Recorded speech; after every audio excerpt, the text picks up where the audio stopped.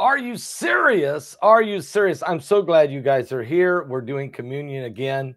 And we know there are people that are trying to find it right now. I'm just going to give it just a few moments here and prepare for communion. I'd like for you to do a couple things if you haven't done it already to get the bread and the wine. I have here, of course, some unleavened bread that I'm going to be breaking, which is, of course, representing, of course, the body of Christ that was broken for us at Calvary. And I also have some grape juice here that is going to represent, of course, the blood of Christ that I'm going to be drinking as part of the communion. So as you get your bread and wine together, we'll get ready to take communion with the Lord. And, as often as we do it in remembrance of him. I believe that in this powerful, sacred moment that God wants to infuse into your body his anointing, because you're communing with him, and it's the bread of life, and the life is in the blood, and it's such a powerful, powerful thing to take communion unto the Lord with one another in the body of Christ. Okay, thank you, and please be respectful to this communion service. If you're watching this or you just came upon this YouTube video, it is greatly appreciated by God himself and these who are watching. I'm going to play a song right now as we're waiting for everybody to get in. And so here is Kevin Wilson singing a song, When I See the Blood.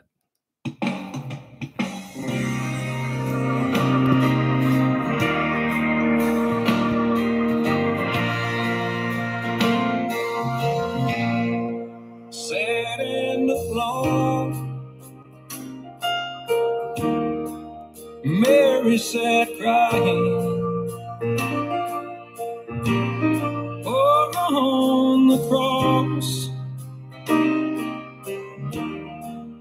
her son was dying. She watched as they drove the nails in him and pierced his side. When he said it is finished, she saw her son and he died.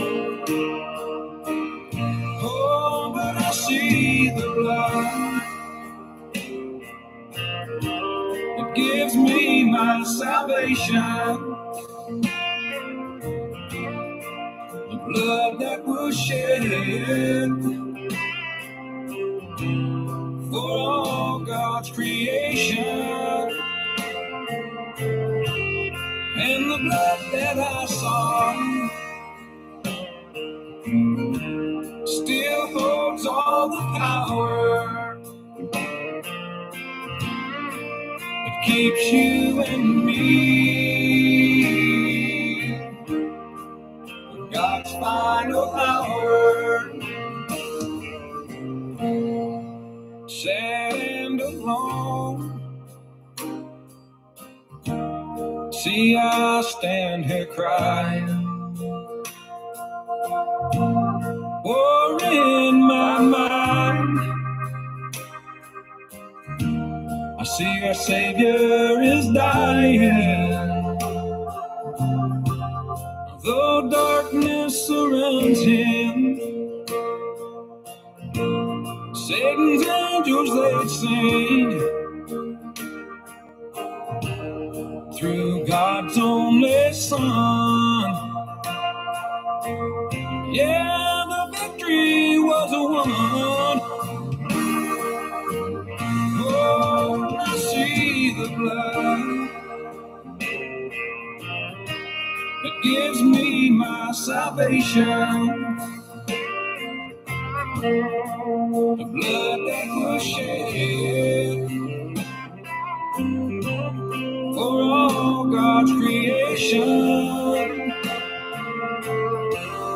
And the blood that I saw still holds all the power that keeps you and me for God's final hour.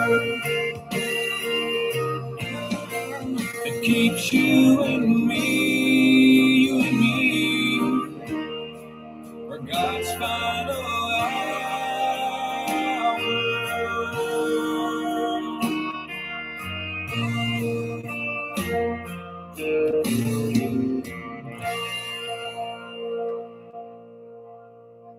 Amen. That is Kevin Wilson with a beautiful song, When I See the Blood. And certainly as we're taking communion this afternoon, we want to welcome all of you to this communion service. If you haven't done it yet, go right ahead and get your bread. Of course, there I have unleavened bread here.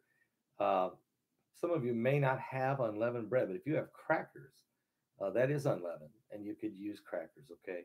But it's important to use unleavened because Jesus had no leaven in him. He had no sin in him, okay? So you can use unleavened bread or crackers. It's good to have that available so you can take communion at any time while you're home. Also, I'm using grape juice. Some people use grape juice. Some people use wine. This represents the blood of Christ. And I'll be drinking this as part of the communion I have with Jesus Christ and the victory I have, okay? And I want you to realize that in Jesus' name.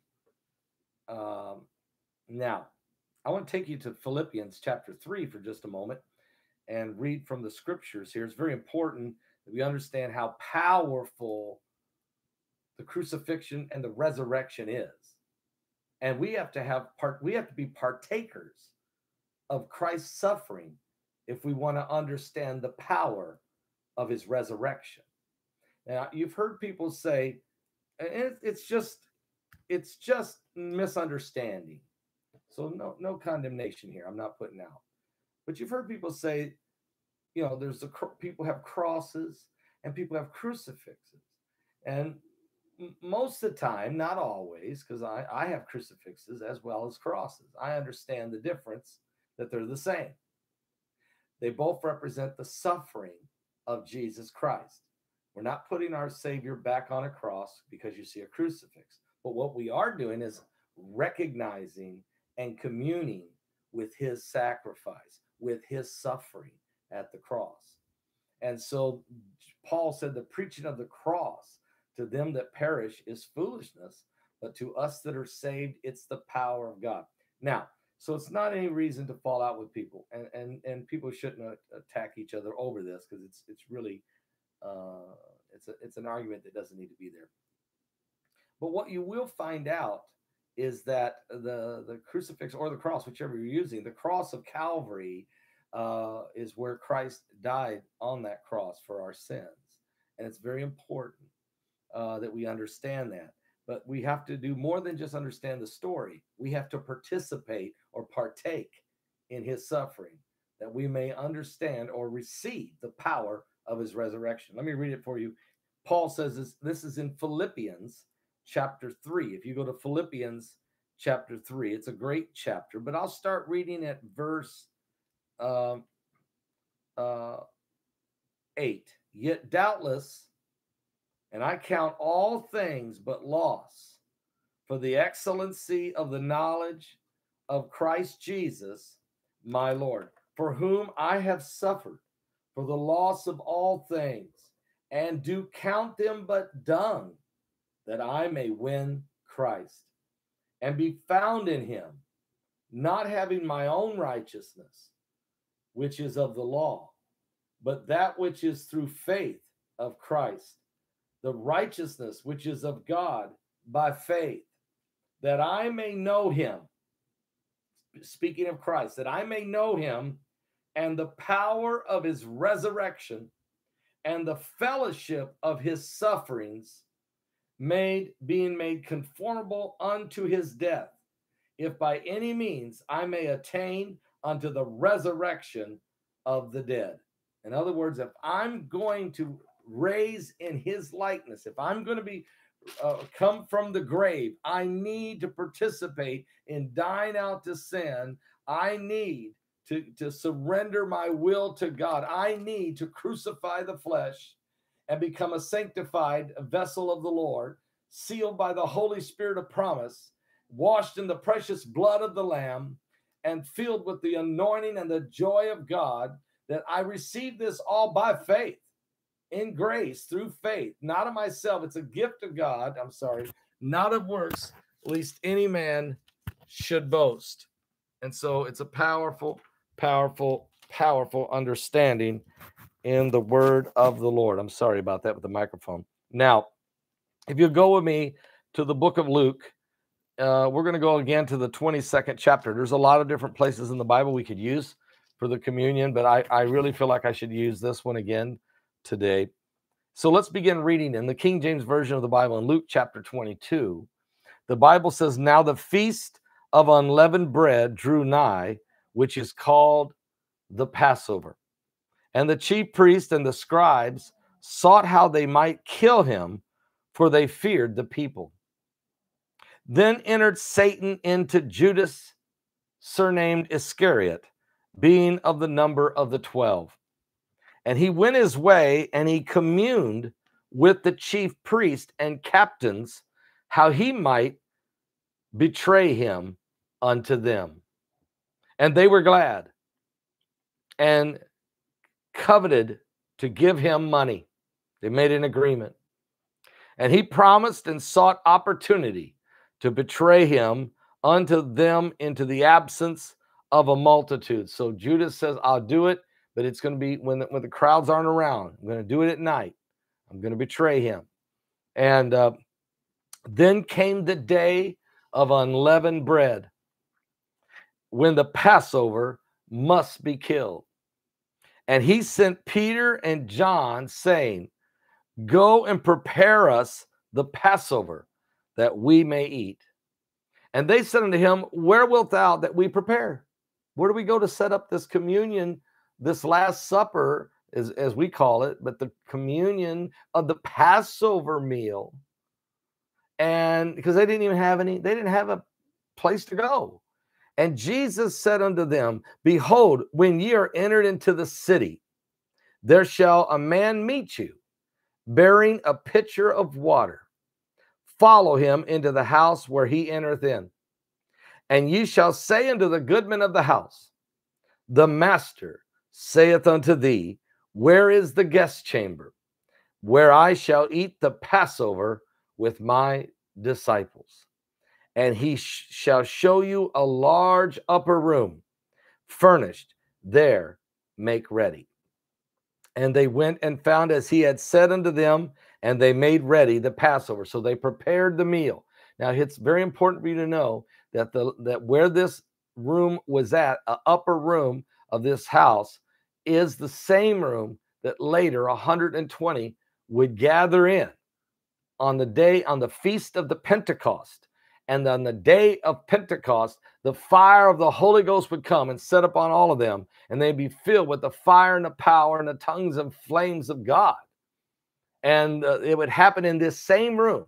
So in the same room that they take the communion with Christ, and he surrenders his will to the Father, that same room gets the anointing of the Holy Ghost that falls in the same place. And I've been to that room many times, and I love when I go to Israel. I love taking groups there to experience the presence of that upper room. Well, let me read on here. Here's what it says.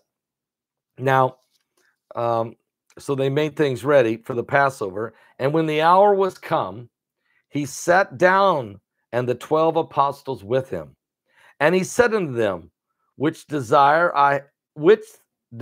have I desired to eat this Passover with you before I suffer?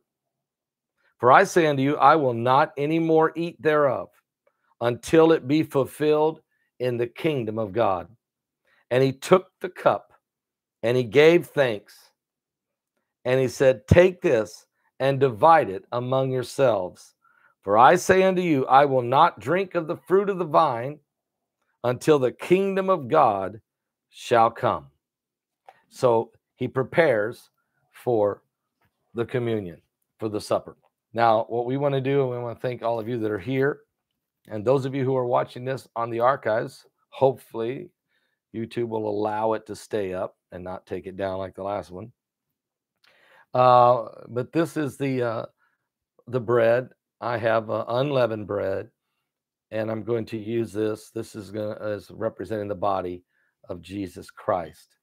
And also I have here a glass of grape juice. Some of you have grape juice. Some of you may have wine. But it is representing the body, the blood of Jesus Christ. Okay. And we're going to drink that in communion with Christ. Let's pray. Father, in the name of Jesus, I thank you, Lord, for your being very merciful to us. And once again, we come to as a memorial unto you, Jesus. We're going to take of your bread, of your body, and drink of your cup, of your blood, in communion with you. God made this online church from different parts of the nation and around the world. May they receive and fellowship with your suffering, that they might be able to experience the power of your resurrection. Give us power over the devil. We have it, we know, but we want to be released upon us, even a stronger and deeper experience in the Holy Ghost and in the presence of you. Lord, if we've committed any sin, and Father, I just know that we've all sinned and come short of the glory of God. There's none of us righteous, not one. So forgive us of our sins and cleanse us from our iniquities. And Lord, we present ourselves pure and holy before you, not by our righteousness, because we don't have any. It's like filthy rags, Lord, but by your righteousness and your love and your cleansing power, we present ourselves to you to commune in the holy communion with Christ. And we do it together, Lord, in remembrance of you. And we thank you for your mercy and grace. In Jesus' name we pray. Amen and amen. What I would like for you to do now is take give me 1 second here, because I would like for you to do this. Take the bread, if you would, and let's look at verse 19. And the Bible says, and he, speaking of Jesus, he took the bread and he gave thanks and he brake it and he gave unto them, saying, and I'm going to do that. Let's do this now. Breaking the bread, which is representing the breaking of his body on the cross.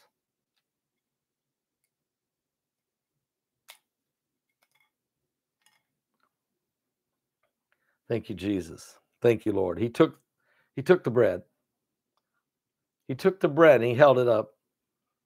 He took the bread and he gave thanks and he brake it. And he gave unto them, saying, this is my body, which is given for you. This do in remembrance of me.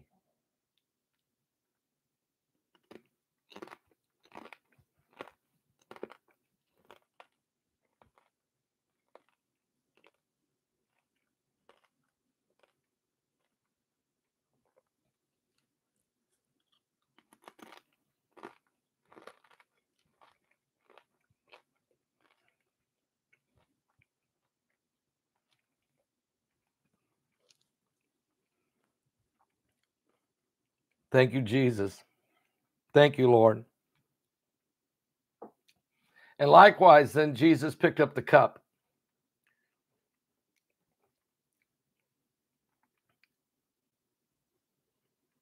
Imagine what he knew it was going to happen to him, and how that blood would flow from the anguish of the cruelty of the cross. And he's a king. He's the King of Kings, the Lord of Lords, the Son of God, who allowed himself to come and become a mortal man, to suffer and to take on the likeness of sinful flesh, so that sin in the flesh, he could condemn it and give us redemption. So he took the cup. Likewise, verse 20, he also the cup after supper, saying, this is the cup. Praise the Lord. This is the cup, the New Testament in my blood, which is shed for you. And so He said, as often as you do this, drink all of it. And as often as you do in remembrance of me. Thank you, Jesus.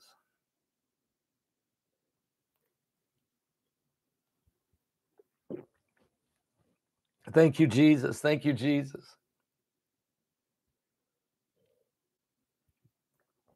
Thank you, Lord, for the power and for the glory and for the forgiveness of sins. Thank you, Jesus.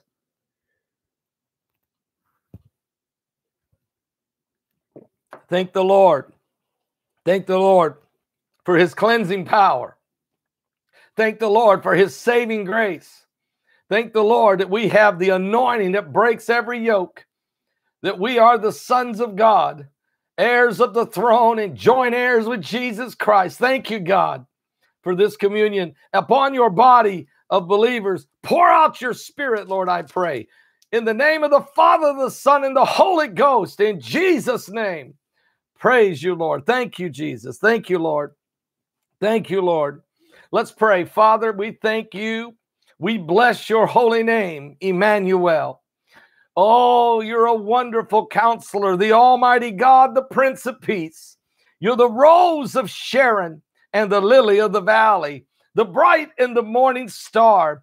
You are the shelter for us during the storm. The cleft of the rock you dwell in. Hallelujah. And we're underneath the shadow of you, Almighty God, under the wings of your protection.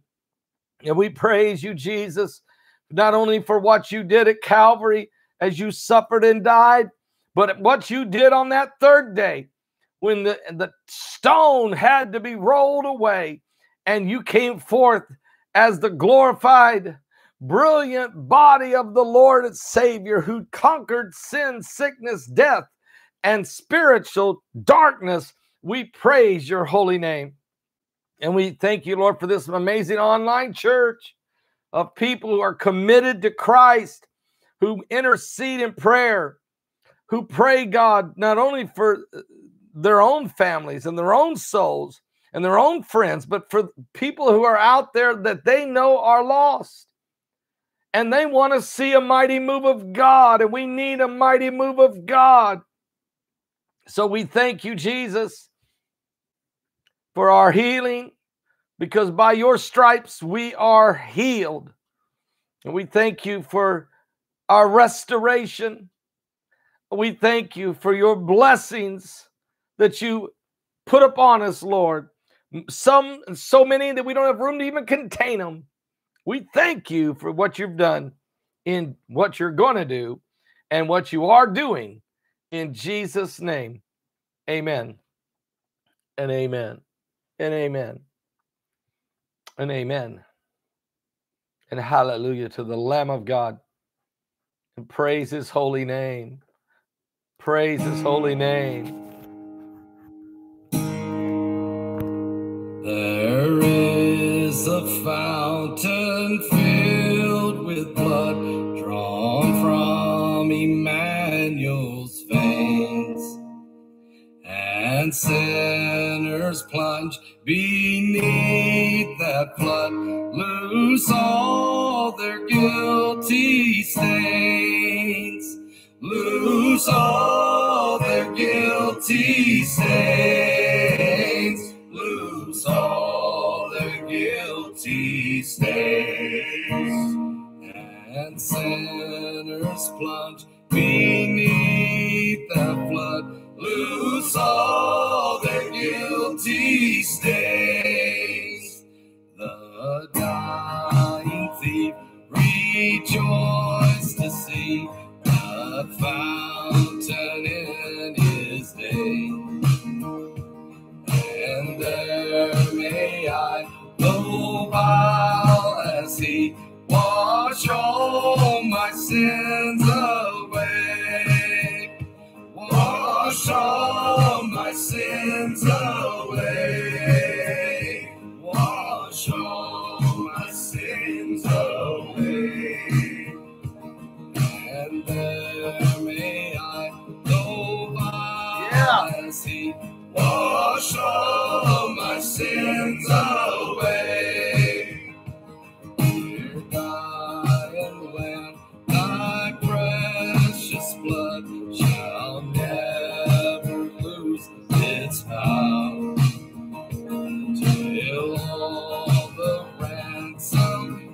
church of God, be saved to sin no more. Right. Be saved to sin no more. Be saved to sin no more. Till all the ransomed church of God be saved to sin no more. There since by faith I saw the stream, thy flowing wounds supply.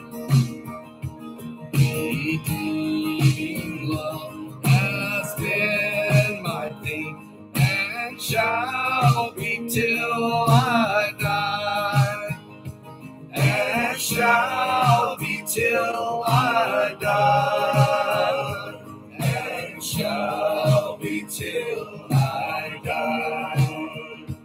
Redeeming love has been my theme, and shall be till I die. There is a fountain filled with blood, drawn from Emmanuel's vein.